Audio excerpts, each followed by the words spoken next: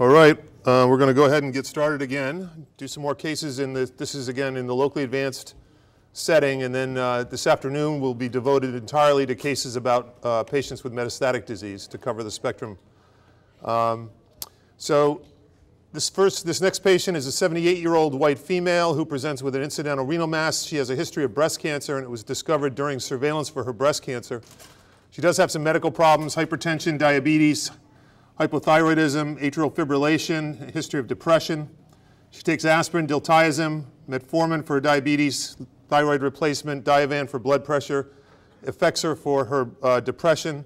Her metastatic evaluation is negative. Her labs are within normal limits, except for her GFR, which is measured to be 50 cc's. Now, normal GFR for someone with two normal kidneys, male, is about 100 to 120. So she's got compromised renal function and would be classified as having chronic kidney disease. She's got a mass sitting right here in her right kidney. Dr. Mateen, how would you evaluate and manage this patient, and why? Can you go back to the previous slide for a minute? I was busy sipping my coffee. Okay, thanks. What are you looking for? No, just the medical history and everything. Yeah, so it's a small mass, looks like about 2 centimeters roughly. Mm-hmm. You know, and the breast cancer is actively being treated now, or just Breast cancer, she's just taking tamoxifen. Ah. Reasonable to watch it for a while. It's small, and I think that would probably be my primary recommendation for the time being, unless she really did not want to have any more scans and just wanted it treated fully. So your recommendation would be active surveillance. How often would you follow her? What would you follow her with? And what would be the trigger to intervene? Thank you. Okay. So if this is the first scan that we have, you know, everybody's worried about maybe it's rapidly growing, and most of them do not, but there are maybe a small percentage that do. So what I do is get another scan in about 3 or 4 months. That's fairly short term, and almost always they're unchanged. And if that's the case, then we get scans every 6 months.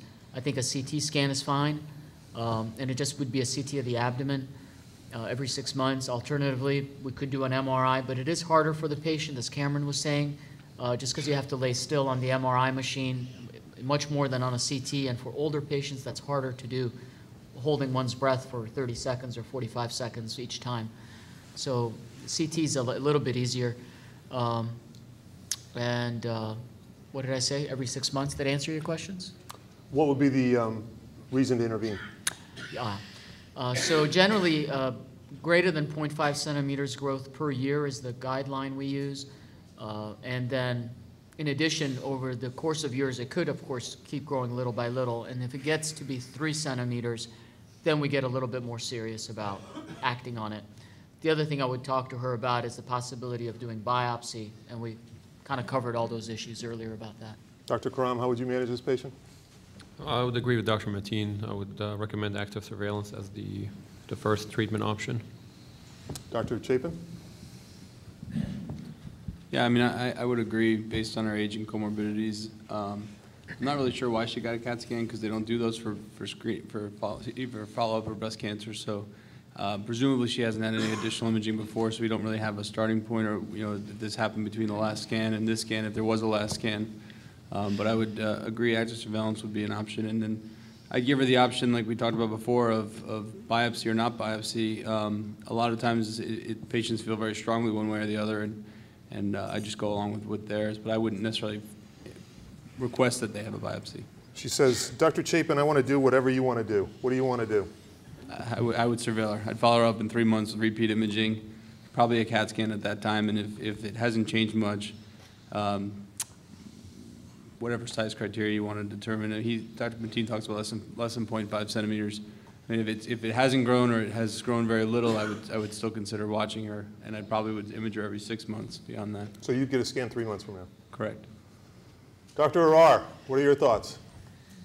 Well, I think the AUA guidelines suggested in 2009 when patients present, the urologists are encouraged to give them all the options. A patient like this here would be seen, I'm sure they'd be advised that these are the options, essentially partial nephrectomy versus observation versus thermal ablation. a lot of patients come actually prepared and they have kind of tendencies towards leaning one way or another. So in this particular patient, considering those three options, I think all three options are available to her, whatever she wants, and thermal ablation would definitely be an option for her. So of all the panel members, who would do a biopsy in this lady? 2 for biopsy and everyone else no. All right. Serena, defend it. Well, I already did. I mean, you don't have to, but I think, you know, a well-informed patient and physician just sort of tends to make a little bit better of a smooth course over time. Truth is, the results will not really alter the immediate plan, but again, I think we kind of go into it more proactively and rather than being reactionary down the line. On the other hand, actually it could make a difference. If we biopsied it and it showed oncocytoma or oncocytic cells even, you know, we would be even less concerned in terms of its potential to harm her long term. So this is not an uncommon problem that we see in the clinic every day where you have an older patient, comorbidities, they have a tumor, and the $64,000 question is, are they going to die with this thing or of this thing? And in the overwhelming majority of cases, they're probably going to die with it rather than of it. And it becomes a struggle as to how intensive our intervention needs to be. And there are other issues that involve, some people are very cancer phobic, and the idea of harboring a cancer and just walking around with it is very uncomfortable for them. So we struggle against these issues all the time.